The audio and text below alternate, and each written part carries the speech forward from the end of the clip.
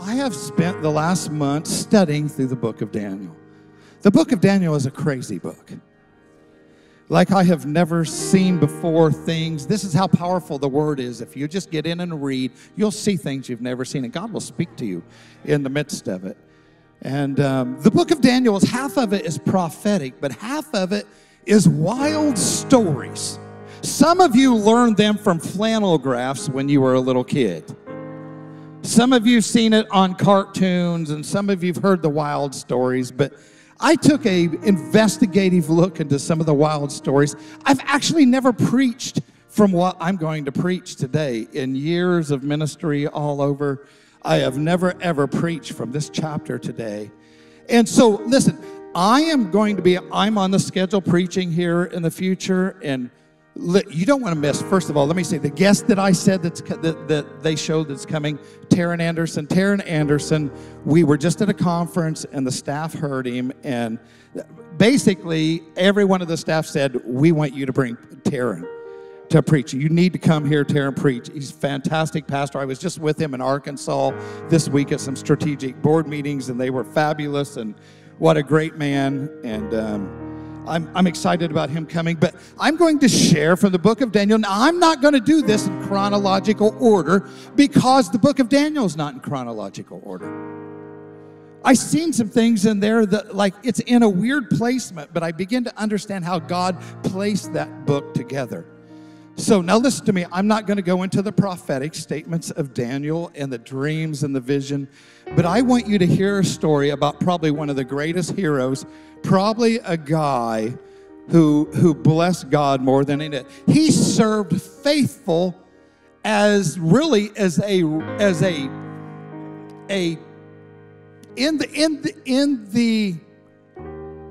would I say this? Like in a legislative branch of 4 different kings. Different political stances, different views of the world. Some of them were wicked kings. One of them gets saved. And then he serves all 4 of them. And the stories are incredible how he serves them. The story starts as God made a covenant with Israel. We all know that. And then, covenant is a 2-way agreement, right? And Israel kept falling, like some of us.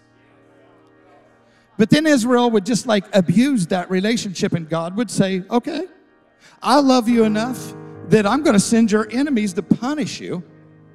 And when you had enough, raise your hand, and I'll rescue you. And that's some of you. And me too. Come on, don't act holy.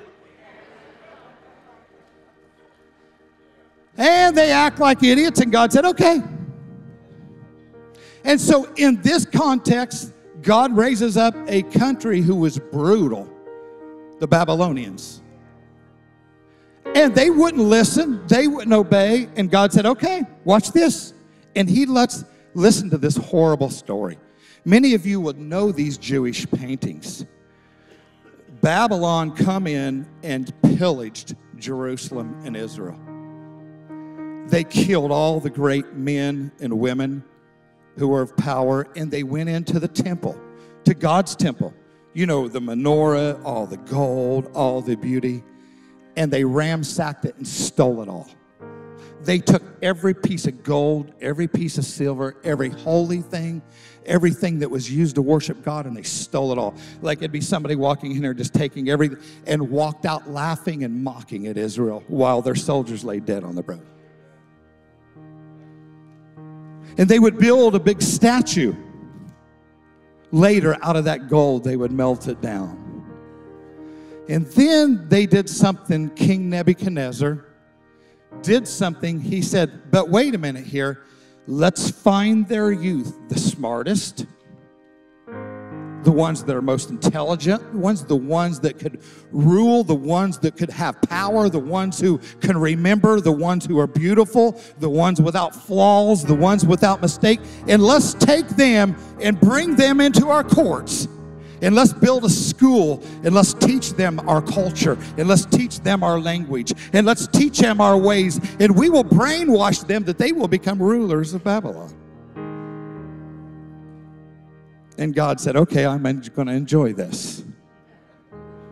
And they captured one young man named Daniel, who was probably around 17 years old. Now listen, I'm going to presume a little bit. I don't know all the facts, but he was probably around 17 years old.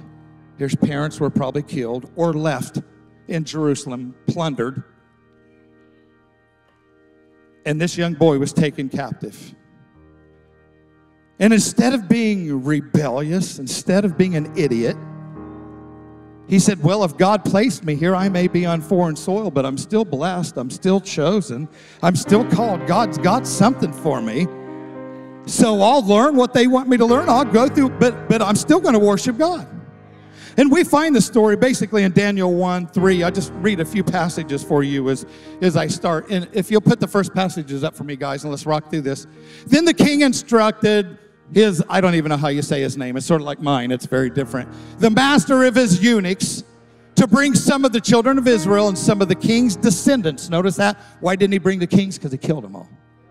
The king's descendants and some of the nobles, young men in whom there was no blemish, but good looking, gifted in all wisdom, possessing knowledge, quick to understand, who had the ability to serve the king's palace, in whom they might teach the language and the literature of the Chaldeans.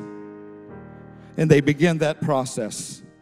And as time moved along, Daniel and his three friends, and many of you may know these boys as Shadrach, Meshach, and Abednego, but that's not their names.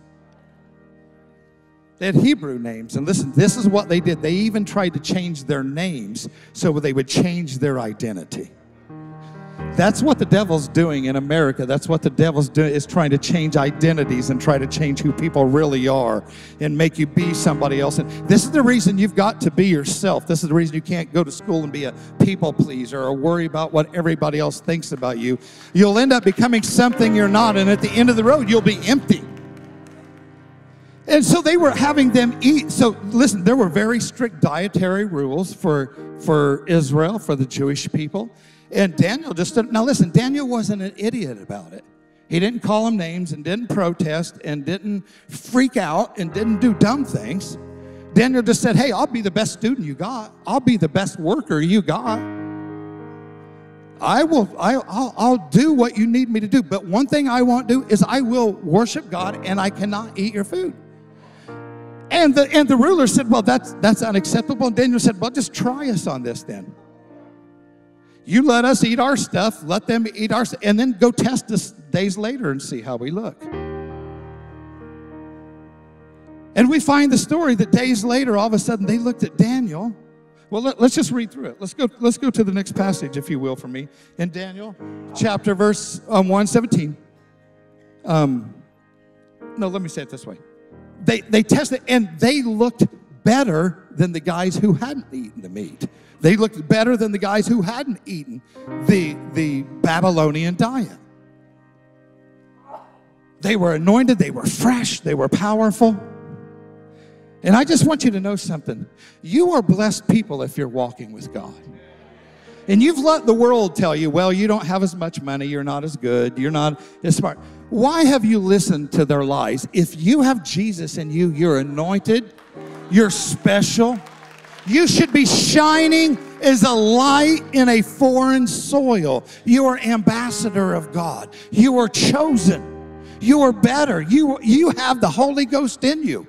Why have you let them lie and say, well, you didn't do as good on your test, or you don't look as well? We should be unique and powerful and anointed, shining as a light in a dark spot. But we've got to be smart about doing it. We have an election coming up, and my prayer is, and I've got a message to preach for you that I'm excited about. But Daniel served under 4 kings. And it's amazing how we as Christians get nasty and hateful and mean and worry. I mean, I hear Christians now saying, well, I didn't vote for the president, I'm not going to pray for him. I'm sorry, that's just goofy. I was going to say another word, but I won't say it. Man, we can serve under wicked people. We can serve under holy. We are Christians, and really we have a king that's above this king.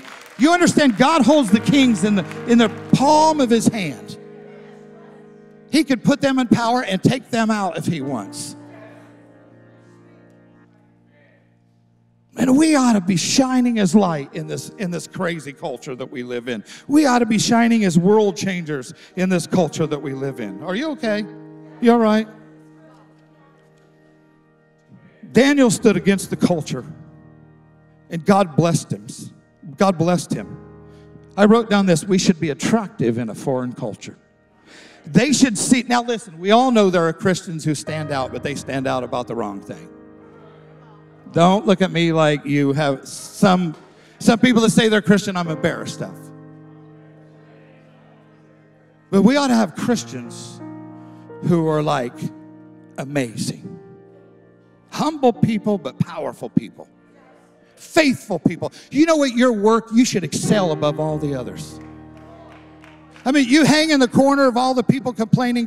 They ought to know you as the most honest person, the most integrous person. You ought to be there early. You ought to be the one staying late. You ought to be the one sharing. Now listen to me. There's wisdom in this. There's power in this. Because God will anoint you when you do that right. And God will set you at tables you should have never sat. And God will give you jobs that you don't deserve. God will put you among people you should not be among just because you've shown yourself faithful. Because you were the one serving. You were the one faithful. Your boss ought to say, man, that's the most honest person I have here. That's the most faithful person I have. I'm preaching good, whether you want to believe it or not. You ought to be the best student. You may not be the smartest. You don't have to be. He's got to be seen as faithful and studying and serving. We ought to be powerful. We are blessed in the city, in the country. The problem is we don't act like it. Can I just say this? When people see your fruit, what do they see in you? See, you ought to be able to be around a bunch of people who aren't saved and shine without being obnoxious and judgmental.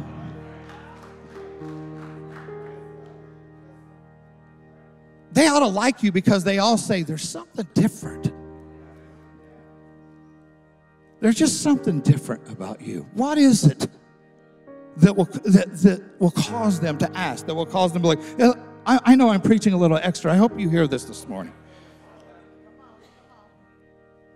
We should be kingdom people who rise to the top, who work harder, who are faithful people. You know that actually, listen to me, this is a nugget of truth. I don't hear a lot of people quote this passage. There's a passage when he talks about leaders in the church. Paul talks about deacons and raising people up and elders. In 1 Timothy 3:7, Paul says this. He says, moreover, he's talking about who you choose as leaders in the church. And look what he says. Moreover, he must have a good testimony among those who are outside. Here's what he said.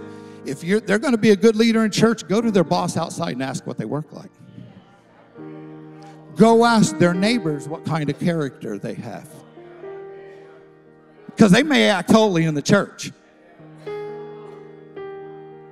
Go find out what their work record's like. Go find out what their, hello?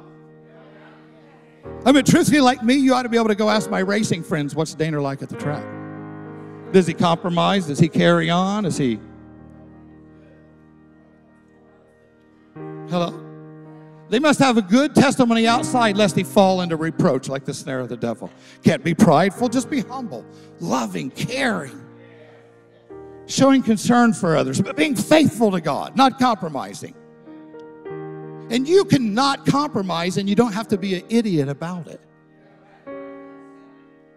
Because too many Christians act like non-Christians. Let me tell you what they do. They sin. That's what they do. I think this is going over your head. I don't know. Help me, God.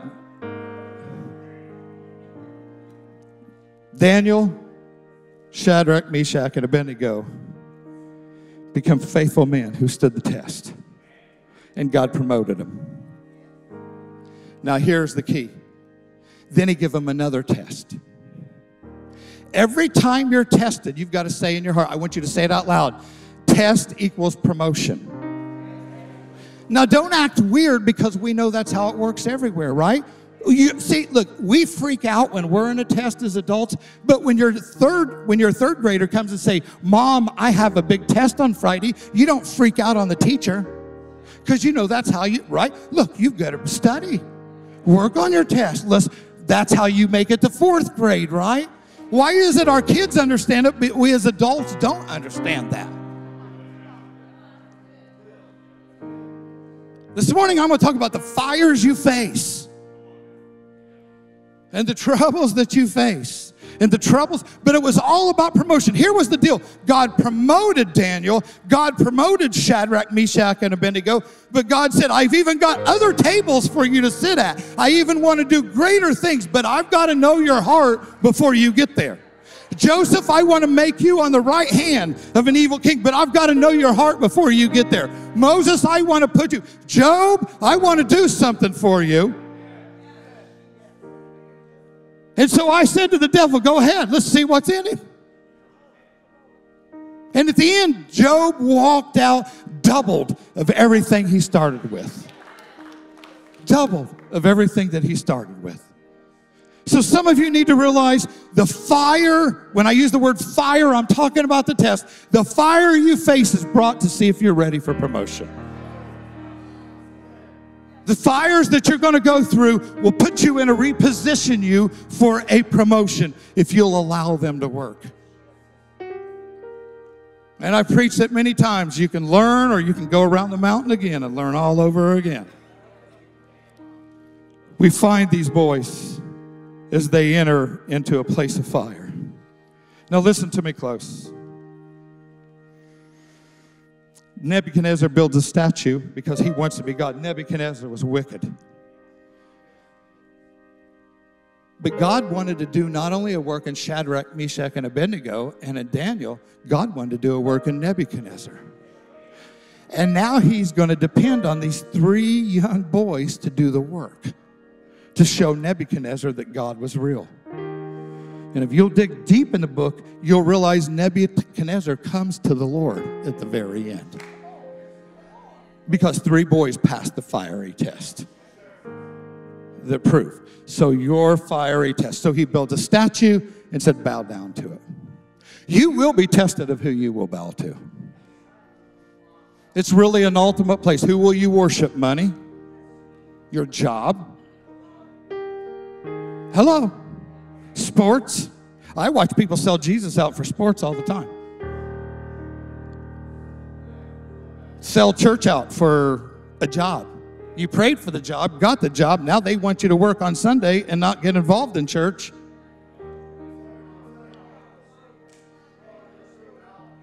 Well, I'm preaching a little bit hard here, Pastor Damon, but the truth is the truth.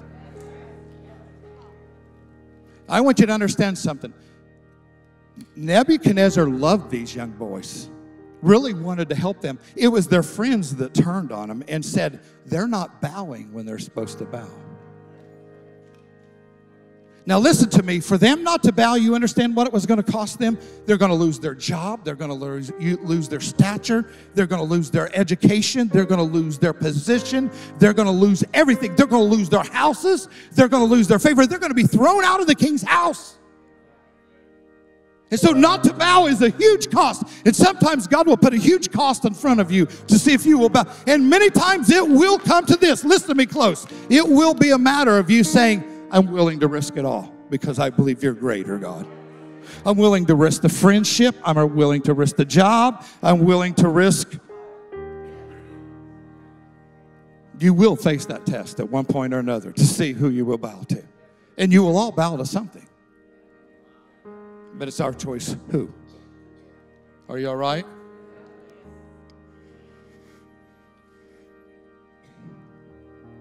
The fires we face, will you handle them? Let's read Daniel chapter 3, 12 through 19, and then we'll just go on 20 and 22. There are certain Jews whom you've set over the affairs of the province of Babylon. Shadrach, Meshach, and Abednego, these men, O king, have not paid due regard to you. They do not serve our gods or worship the gold image which you've set up. Then Nebuchadnezzar, in rage and fury, gave the command to bring Shadrach, Meshach, and Abednego. So they brought these men before the king. Nebuchadnezzar spoke, saying to them, is it true? Can I tell you what's really happening here? Nebuchadnezzar's pleading with them. Guys, don't ruin all you got. You know, I placed you on the stage. What are you risking getting off for? Just bow down, do it. I'm not trying to hurt you. I'm not trying to destroy. And listen, Nebuchadnezzar was wicked. And he's begging the boys not to do it. And listen to their answer. Why have you not bowed to the gods which I have set up? Verse 15. Now, if you are ready at the time to hear the sound of the horn, the flute, the harp, the lyre, the psaltery, the symphony, the kinds of music, listen, music sets atmosphere. Be careful of the music you listen to, because it sets atmosphere. In symphony with all kinds of music, you'll fall down and worship the image which I have made. Good. You know this image that possibly stood 90 feet tall, outlaid with gold, probably melted down from the temple. Outlaid in gold. But if you do not worship, you shall be cast immediately into the midst of the burning fiery furnace. And who is the God that will deliver you from my hands?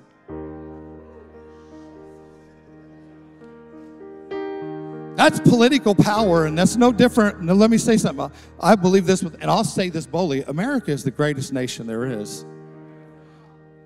But it still is about its political power wanting you to bow to their commands. Republican, Democrat, Independent, any of it. Shadrach, Meshach, and Abednego answered and said to the king, O Nebuchadnezzar, we have no need to answer you in this matter. Here's what they're saying. You really know our heart. And the next verse says, if that is the case, our God whom we serve is able to deliver us from the burning fiery furnace. It was a common practice to burn people in this furnace. And I don't know all this furnace looked like, but I do know it was built inside of a mountain. We can still find them in Israel at Caesarea Philippi, where they have an opening at the end of the mountain where they would throw fire, but you would have to walk up the mountain. There would be this chimney thing where they could throw people down and burn them. And there in Israel, they would sacrifice their babies to show that they would worship God.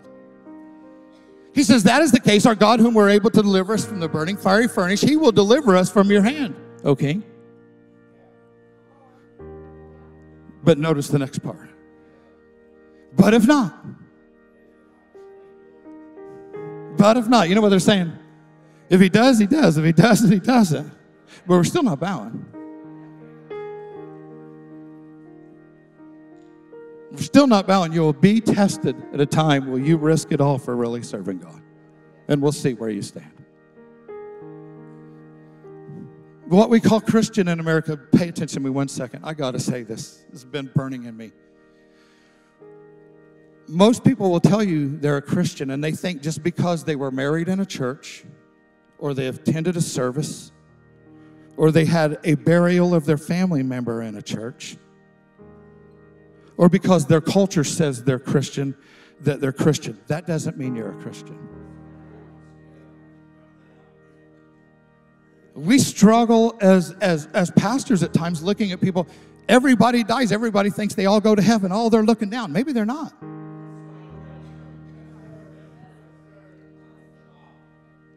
Because Jesus said more go there than here. I didn't say it. He did it.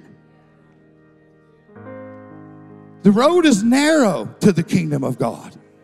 And I don't mean that in mean, but I'm just telling you, this is a real commitment. This covenant's serious.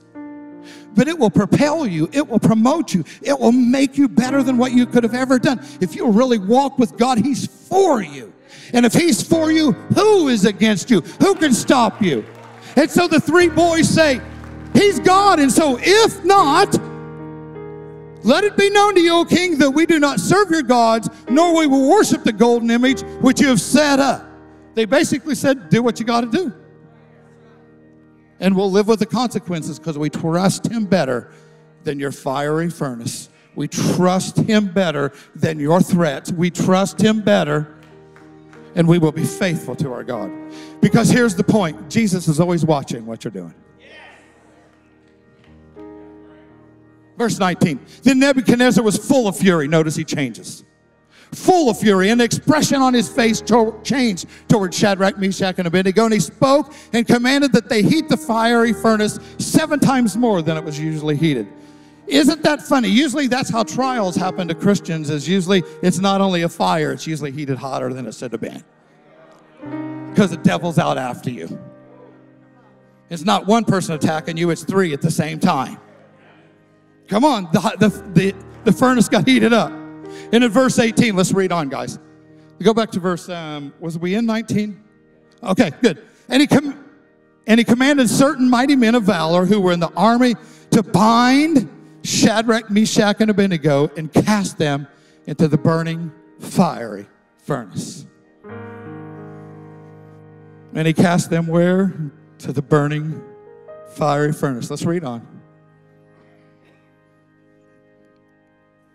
And these men were bound in their coats, their trousers, their turbans, and their garments. Put that in your pocket. All right? We'll talk about that in a minute. And cast them in the midst of the burning fiery furnace. Therefore, because the king's command was urgent, there was chaos happening. Nebuchadnezzar freaked out, and when he freaked out, everybody jumped to it because he'd kill you if you didn't do what he told you to do. And there's chaos, and so these guys are rushing these guys up the mountain with their clothes on, tie some ropes on them, and they're trying to hurry to throw them down into the fire. And the command was urgent, and the furnace exceedingly hot. The flame of the fire killed those men who took up Shadrach, Meshach, and Abednego. I don't know what happened, but there's a lot of scholars that say somehow the wind just shifted. If you paid any attention to Hawaii and the terrible tragic fires that just burnt up, there were houses. Now, I knew tornadoes did this, but I didn't know fires did this. There were houses left, still standing, untouched, that 25 houses in a row burnt, and the wind blew that fire somehow, I don't know how, up over that house, onto the next house, and burnt those. And I seen interviews of people and buildings and like 3 churches that were left standing. They're like, I don't know. Every part's burnt over here. Every part's burnt. But we didn't even lose a shingle.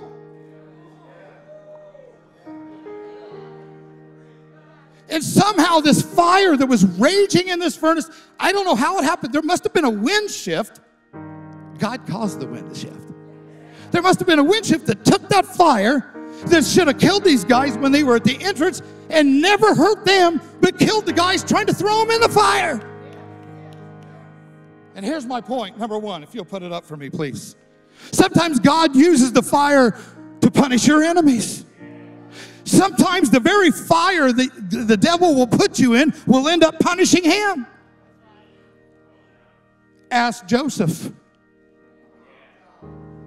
Because at the end, Joseph said, the thing you meant to harm me really repositioned me and helped me. Ask Job.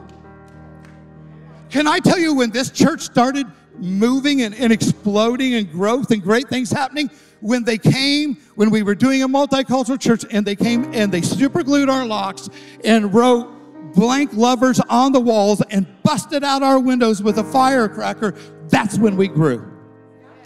What the devil meant to destroy, God used to let us grow. The very trial you're in right now may reposition you and put you in a place of victory if you'll act right in the midst of your hell. I have to be careful saying this, but we went through hell building the other parking lot, building that building over there, and the city put us through terrible stuff. Terrible stuff. And the last time we were in court, there was an elderly lady that she may seem nice on the inside, but she wasn't, but full of the devil on the inside. And I was ate up. It was killing me because I watched her in front. Now listen, I wasn't allowed to speak because I filed a petition. But she stood up in front of the court and said, that pastor, everything he's promised, he's never done.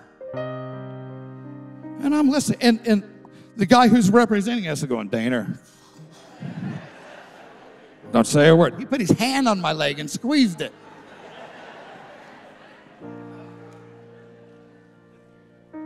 You told them they had to build a retention pond and they didn't do it. We were never told. They were total lies. total lies.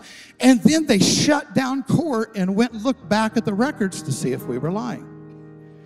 And they come back and said, well, no, they never had, they did do, oh, well, this. And she just lied and lied and lied and lied and cost us thousands of dollars.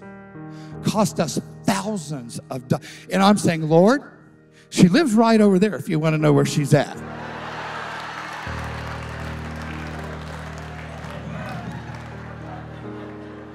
I'm just fessing up. I'm telling you the truth. When I drove home, my first thought was, I'm going to go knock at her door. Pastor Damon, am I telling the truth? I was mad. But I realized how I respond now will affect my future. And I cried. I mean, I didn't cry too. I just kept talking to myself, saying, God, and talking, God, I stop right here. You got it. You know what's happening. You know the lies. You know the crap that's going on. It's costing you the money. It's not mine. It's yours. You gave us this idea. This lady's doing it. I guess you do whatever you want. If you want to bless her, then bless her. But I have no part in it. I won't say anything. But now listen to this. You'll love this little story. It was only months until I think Dr. Anna was running a bingo class at that time over there, or a euchre class. Come to find out that night she was over there. Yeah, she come. Rodney seen her, and Rodney come over to me and put his arm around me. He said, Pastor Dana, he walked me right out the back door. And I didn't even know. Later on, he told me, you know who that was there? I'm like, what are you talking about? That was her. I said, why didn't you let?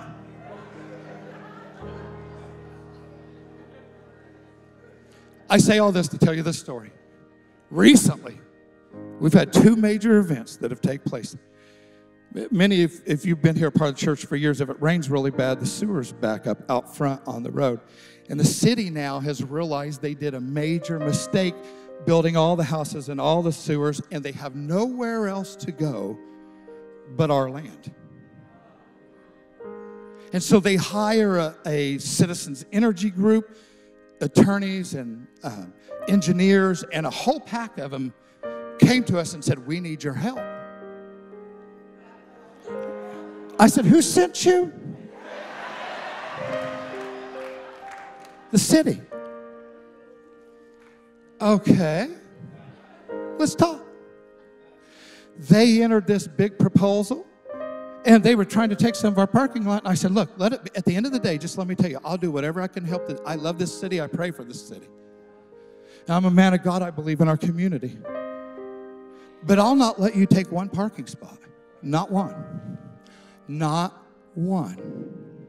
Now, if you want to do something, I said, let's walk outside. I said, you see that house over there?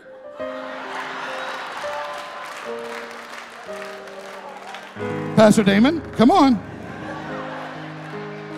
See that house over there? They just come back to us. No, it's not a done deal. But then the trail's going in over there, and the trail come asking me for help. I said, let's talk. Now I've got them to work. Now they've come back and said, we would like to build you, and we would like to build you a brand new parking lot of 200, what's the number? 110. I thought it was more like 200. 110, I'll take Damon's word. But listen, do you know asphalt means fuel? It's high dollar. We want to build you a new parking lot and build you we want to move that playground that's over. We want to build you a beautiful one over here.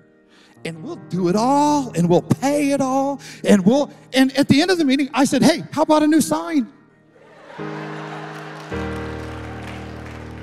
But I realized, look what God did.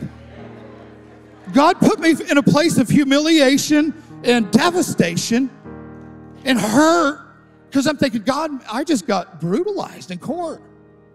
I mean, my character was attacked horribly, and I never did lie about it, but I got accused, and they were all looking at me like I was like some scoundrel. But God took us from that position to all of a sudden they come to my front door and said, let's talk. Now who's in a position of power? How are you handling your test? It may reposition you. Maybe it's your next promotion. Maybe it's your next promotion. Sometimes God uses the fire. Sometimes God uses the wind to punish your enemy. The second major thing here happened in verse 23 that we read. They survived the fall. How did they end up going down the furnace all the way down in the ground? We're not even talking about the fire. We're not even talking about being bound. We're not talking about how they survived the fall. How did they survive that hit? I mean, I got thinking about it, and I realized fire, if you put a point number 2 for me, fire reveals God's protection. Now, here's the issue. Some of you don't know what protection is because you've never been threatened.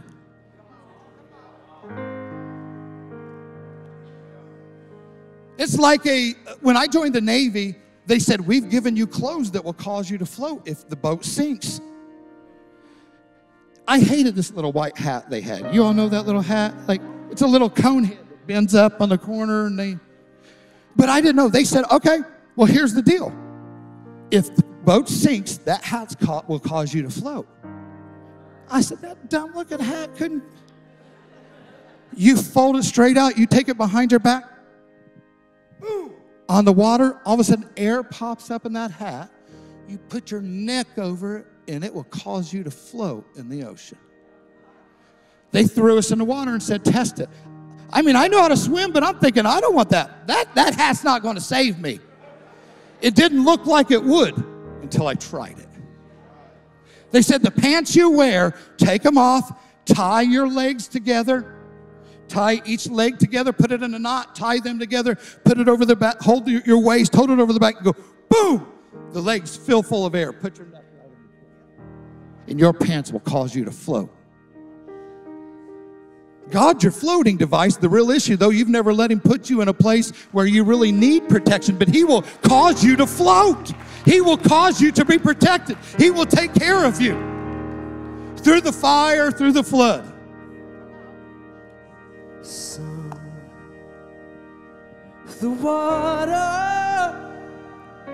and some through the flood, and some through the fire, but all through the blood. Some through the water. Ask Noah. Some through the flood. Yeah. Ask Moses. And some through the fire, but all through the blood.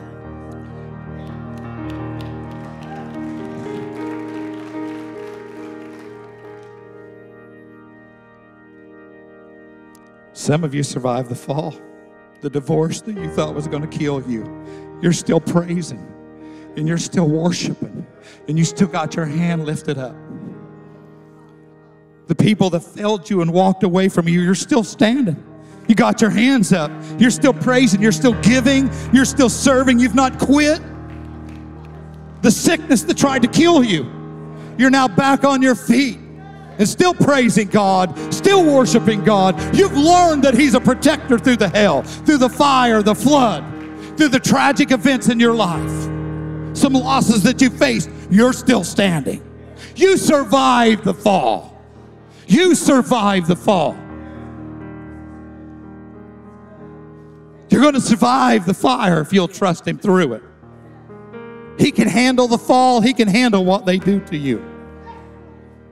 He's got it. He's got you in the palm of his hands. Some through the fire and some through the flood. Verse 24 and 25. Pastor Damon, I'm running out of time. Then King Nebuchadnezzar was astonished, and he rose in haste and spoke to this saying to his counselors. Did we not cast 3 men bound in the midst of the fire? And they answered, "Oh, king, it's true. Stay there. Don't go ahead yet." That bottom must be somehow you could see in there in that fire. And when Nebuchadnezzar's looking in, he's counting. 1, 2, 3, 4. Wait a minute. 1, 2, 4. And he turns around and goes, "Guys, how many people we put in that fire?" They answered, "Oh, true, king, we put 3 in there." Verse 25. "Look," he answered, "I see 4 men." Listen, not laying on the ground, pouting, blaming, cursing, being nasty. How you act in your fire. Because you know what the devil does? The devil throw you in the fire and then say, "God did it to you," and then mock you and say, "Look, God's not even helping you." He'll tempt you to sin, then condemn you for sinning. And it's the devil saying, if God was real, he wouldn't have did this to you. If he was alive, if he was all powerful, as Pastor Daner said, you wouldn't be here.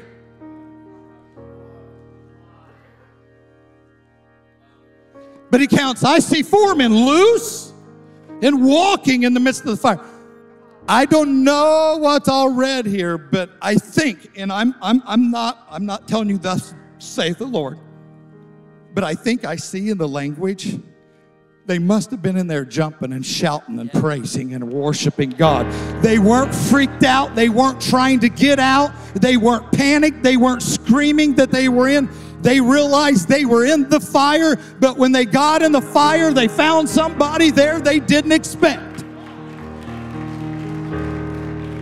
And my next point says this: fire reveals God's presence. It's in the fire you'll meet him. It's in the fire that you'll find out who he is. I don't know about you. I didn't grow up in church, and I didn't meet God in church. I didn't meet God at the flannel graph. I didn't meet God when I got older in the church. It was when I was in the midst of the hell, and my wife said she was dying, and my life was at a rescue. My life was at a horrible point, that all of a sudden God showed up in the midst of the fire and said, "Here I am in the midst of the burning fire." And he changed me. And some of you were saved in the fire. Some of you need to rejoice. The fire's not killing you. It actually revealed you a different place of God, a deeper sense of who God is. Shadrach, Meshach, and Abednego never seen God until they got in the fire. And I guarantee you, if they were alive today, they would stand and say, "It was the fire that was the greatest thing I ever experienced. It was the fire that did it for me." That's why you'll just have to excuse me when I praise him. Have to excuse somebody back there standing, because somebody got saved in the fire. Somebody got saved in the hell. And they're like, you'll have to excuse my praise. You'll have to excuse the way I act. You have to excuse me for being a little bit excited on Sunday morning. Maybe I jump a little bit. Maybe I dance a little bit, because I got saved in the fire. Somebody needs to rejoice that got saved in the fire.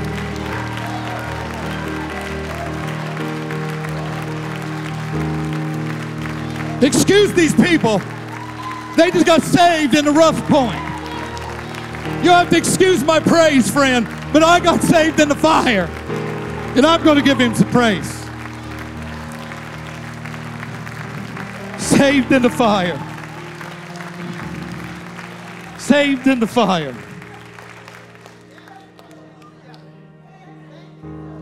Now I'm going to prophesy to you. Some of you, there's a handful of people in this church that the enemy's about ready to regret that he threw you in the fire. Because God is going to reveal something to you, and God's going to promote you. Kimmy, God's going to take you to another place through the hell that you felt like you're in, and open a new door. And some of you will look back and say, it was the fire. It was the fire that caused me to be repositioned and caused me to grow. It was the fire. It was the fire. Jeremy, what's the song say? Do it, do it. some through the water, and some through the flood, and some through the fire, but all through the blood. All through the blood. Woo! Yeah.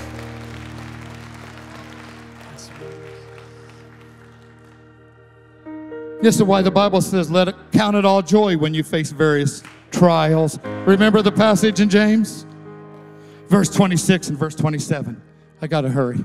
Then Nebuchadnezzar went near the mouth of the burning fiery furnace and spoke, saying, Shadrach, Meshach, and Abednego, servants of the Most High God. Oh, what? You just said, who is this God? See, well, you don't realize your fire is speaking to somebody else that's watching you go through it. See, what you don't realize, God's going to save Nebuchadnezzar and has a plan. And these three young boys don't realize that. They don't know that years down the road, Nebuchadnezzar is going to bow his knee. And this is the first sign that would cause Nebuchadnezzar to say, this God, there must be something to this God. And he says, servants of the Most High God, come out, come here. And then Shadrach, Meshach, and Abednego came from the midst of the fire. Come walking out.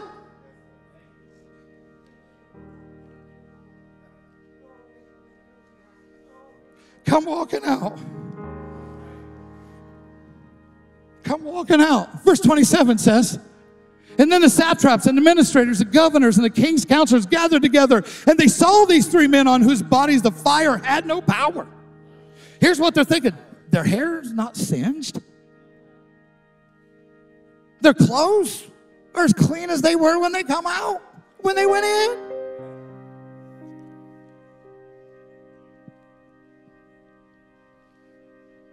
They saw these men whose bodies had fire had no power. The hair of their head was not singed, nor were their garments affected, and the smell of the fire was not. They said, smell them. They don't even smell like they've been in the smoke. This is the reason some people don't understand your testimony. Because they don't smell any smoke on you, but they don't know you've been through the fire, baby. They don't understand your praise. They don't know you've been through the hell. You went through the brokenness. You went through the addictions. You went through the troubles. You went through the separation, but you survived it. Maybe you just ought to say to your neighbor and tap them on the shoulder lightly and say, I'm sorry if I acted a little wild, but you just don't smell the smoke that I've been through. You don't smell the fire that I've been through. But let me tell you something, baby. I've been through it. But God was faithful. But God was faithful. God was faithful. God was faithful. God was faithful. Let my praise be my testimony. The divorce was bad, but it didn't kill me. Let my testimony tell you the sickness was bad, but it didn't stop me. My job loss almost killed me, but I'm still paying the bills, baby. I'm still making it. I'm still surviving. I'm still here. I'm still tithing. I'm still serving. I'm still giving. You may not smell the smoke, but I was in it. But God was faithful to bring me through it. They're closing. I have to hurry. Damon's time is done. And you do know he's the boss, and I have to obey. Listen to me closely. Their clothes identified who they were. In the fire, they never lost their identity. They came out still identified as the one with God's favor, as the one on God was chosen. I told you a few weeks ago when they came out of the fire, they went in with their hands bound, and the only thing that got burned up was what was binding them up. They went in bound and came out free. They went in bound and came out. They went in like this and come out like, woo! Look what God did. Smell me. Smell me. Look at my hair.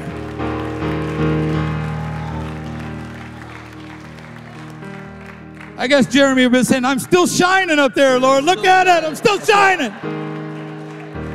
I'm still shining. The ropes are gone and I'm free. That's what they were saying. The fire is going to set you free. The fire is going to set you free. The fire is going to set you free. Stop complaining. Stop giving up. Stop throwing in the towel. Trust God on a new level.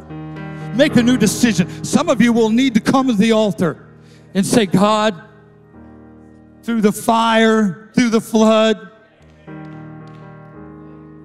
And I have to close with this point, and my last point, and just simply this. Verse 28 through 30 says this. Nebuchadnezzar spoke, saying, blessed be the God of... You just called him out and said, who is he? How is it now he? Blessed be the God of Shadrach, Meshach, and Abednego, who sent his angel and delivered his servants who trusted him, and they have frustrated the king's word and yielded their bodies, that they should not serve nor worship any God except their own God. Therefore, I make a decree that any people, nation, or language that speaks anything amidst the God of Shadrach, Meshach, and Abednego shall be cut off in pieces, and their houses shall be made in an ash heap, because there is no other God who can deliver like this. So when I close with these thoughts, two quick thoughts. The story reads on. The boys were promoted again. And now their boss said, anybody touch him, it's off with your head. See, when you come out of your fire, you're going to get promoted. Show God that you trust him. Why freak out that he gives you a test? That's what we do to our kids. I seen many of you school pictures. Oh, this is my kids entering into 4th grade. Yeah, because they graduated 3rd.